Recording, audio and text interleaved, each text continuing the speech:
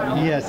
Anyway, good evening. I'm Sir Dan Smith. This is the lovely Miss Carol Ginger Gray. Welcome to the Skirball Cultural Center 35th Annual Celebration here. Yeah. We want to congratulate you and all the other guests, but tell us your name and your particular presence being here and being an honorary or a presenter in this special award moment here tonight. Well, my name is James Pickens, and I'm here as one of the co-MCs tonight along with Amy Garcia. Actually, this is my second year. I MC'd last year, and I guess they thought I did a good job, so they asked me back. I didn't mess up too many post names. Absolutely, great job. Great, thank you. Yes, you want to tell us your experience in seeing the development of these particular event every year? Well, I just for directors and writers. I had heard of this event. I had heard of the organization, but it was last year was my first time actually being involved. But it's obviously it's the 35th year.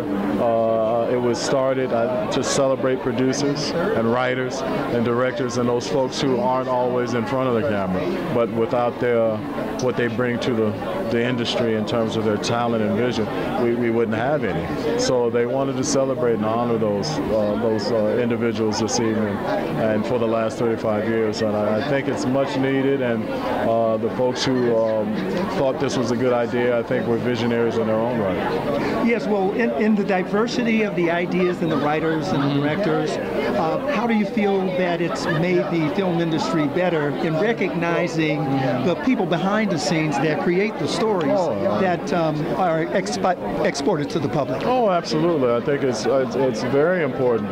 Obviously, directors, producers, I mean, you don't see them. They kind of go, they do their job, they apply their trade, and you see the finished product when you watch a film or when you watch a television show that you like.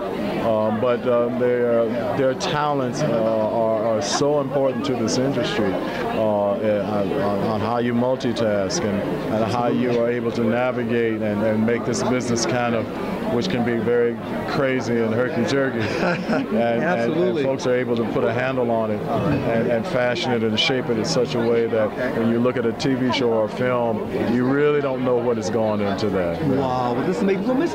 Gray, she would like to just ask you just a brief question. We're going to just briefly let you go there just a moment. Yes. I was just thinking, you know, Sir Dan and I, we are avid TV watchers of black and white movies. We love black and white movies.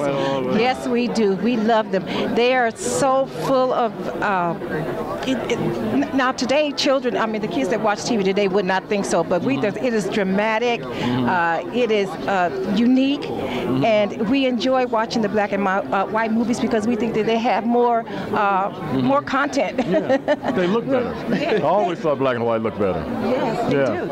And so you're a producer, director? I'm a producer, but I'm on a show right now. I'm on Grey's Anatomy, and we just celebrated our 300th episode in our 14th season, so I'm pretty excited about that. And what was your name again? James Pickens. James Pickens. Okay, thank you so much, James. You're more than welcome. Mr. Pickens, would you mind if we got a picture with you?